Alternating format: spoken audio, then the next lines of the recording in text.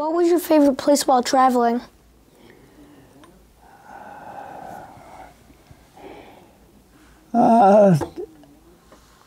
Before I got involved, it was a boat. It was a ship. That was 137 foot long, and that was my home.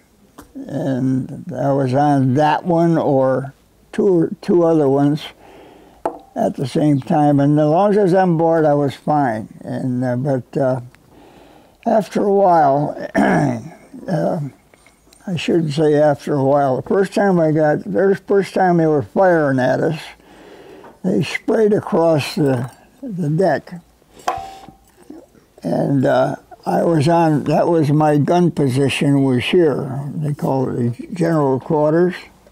It's right there. And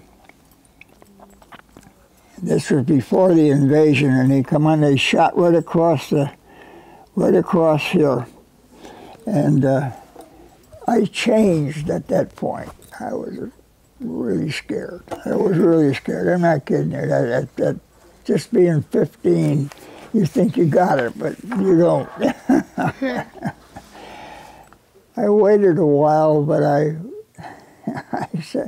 said to the skipper one night up on the conning tower there, when we were up on duty, I said, you know, I think I want to get out of here. I want to go home. He said, what? I said, I want to go home because I'm only 15. And he says, you're only 15? It's too bad, because you go home when the rest of us go home and I get back to duty. Yeah. That's the way it went. That's the way that ended. I never brought it up again.